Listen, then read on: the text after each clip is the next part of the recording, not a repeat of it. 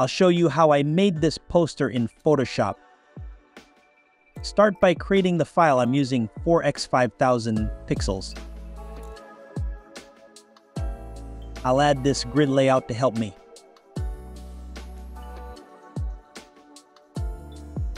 Begin by dragging your images and texts into Photoshop and laying them out in an interesting way. You can look for references on Behance, YouTube, or follow along with me.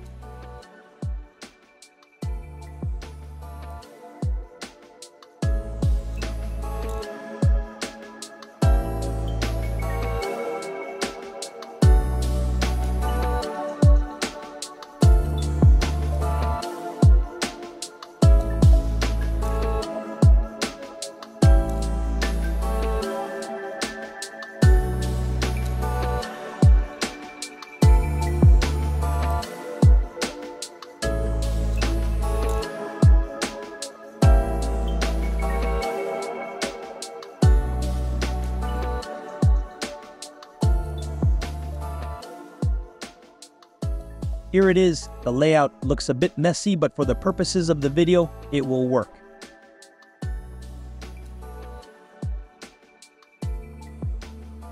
Now we add a threshold, and holding Alt, select between the two layers to apply the effect only to the image below. Convert the image to a smart object, and add the noise filter. This effect will generate the halftone between black and white, thus adding more or less detail to the image. The smart object is important in case you want to come back here later.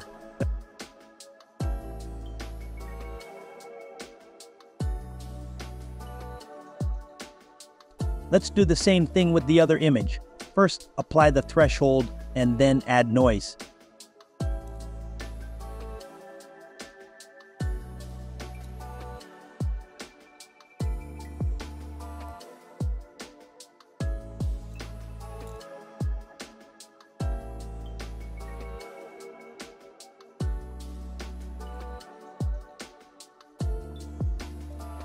After that, I'll fill the background with solid black.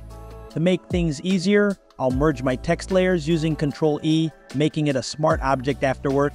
Then I'll group the layers with the images. Now I'll merge the text with the background where I want the effect to be applied. Moving on to filters, first blur gallery and then field blur. I'll add 2 points selectively to blur only parts of the text. A good mix could be one strong blur point with 2 lighter ones.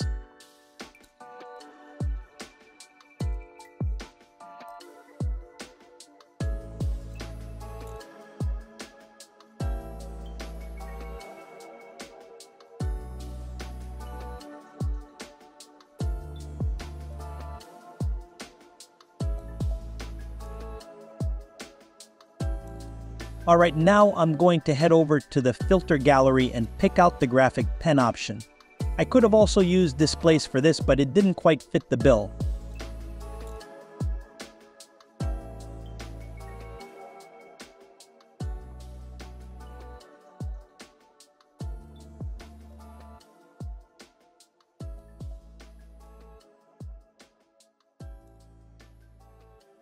Adding a curve to deepen the black, then merging it back with the background.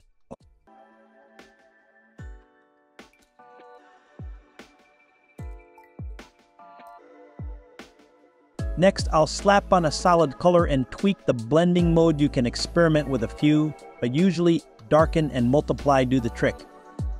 Let's make some adjustments.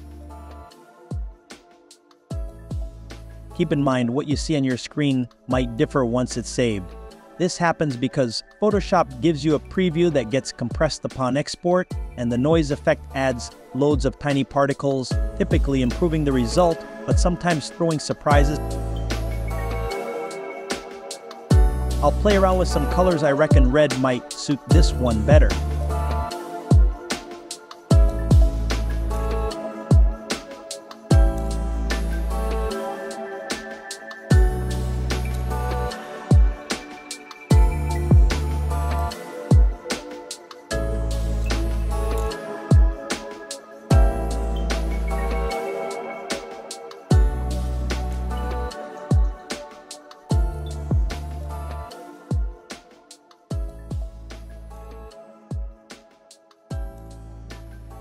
Now onto those final tweaks. If you're interested, I'll drop a link to these paper textures in the description. I'll layer them on top of the image and see which one fits best.